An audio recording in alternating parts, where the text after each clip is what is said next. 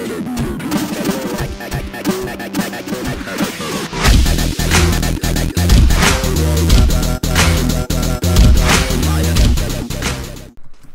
guys, it's my new dude here again. I've got some Medal of Honor Warfighter gameplay for you guys. And now pretty much what I've got to show you guys today is a comparison of the PS4 Unreal 4 engine, the tech demo that we saw at the live stream, to the PC's comparison of the Unreal 4 engine, you know, the tech demo that the PC also had.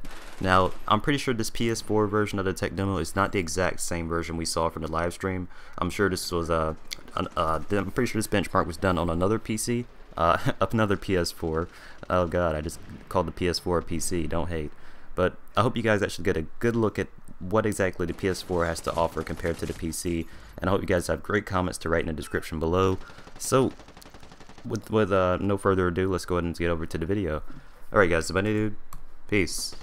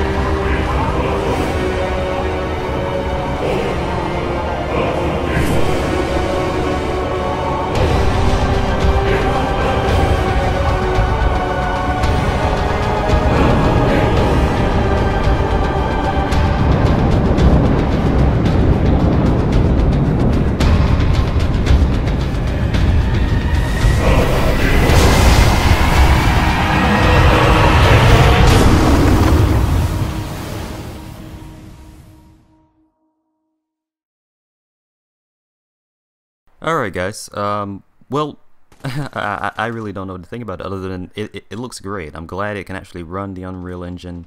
Very glad about that. Some little things I noticed about the PC demo to the PS4 demo, but I wouldn't expect the PS4 to share the exact same textures as the PC, because then again we are going to be outdated in like a couple of I want to say like a year or more, because you know when a new GTX 700 series or 6 or 800 series graphics cards from AMD and Nvidia, when those get released, those are gonna blow away the 7000 series. You probably wouldn't say by much, but looking at this, like the 6850 used to be one of the best graphics cards you could probably get from AMD back when the 600 series was released. That's in comparison with the 7770, one of the lower end GPU models now. So that's a shock, but rambling. But one thing I did notice within the gameplay was that it seemed that the PS4 seemed to struggled a little bit with the Unreal Engine 4, and I noticed some of the lag scenes where the PC was actually doing it very smoothly and no lag whatsoever. So this kind of scares me about the PS4's hardware, and can it actually handle it, and how long will it actually last before we need another PlayStation console release? How long?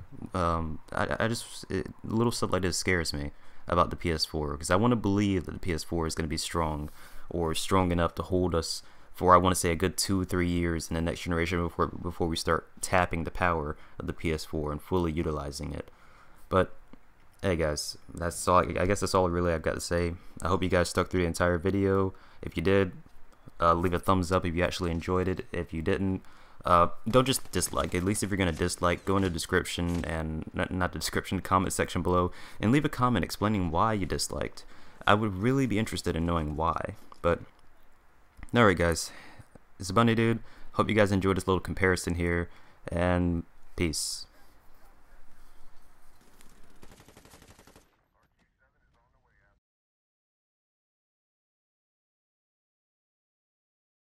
And it went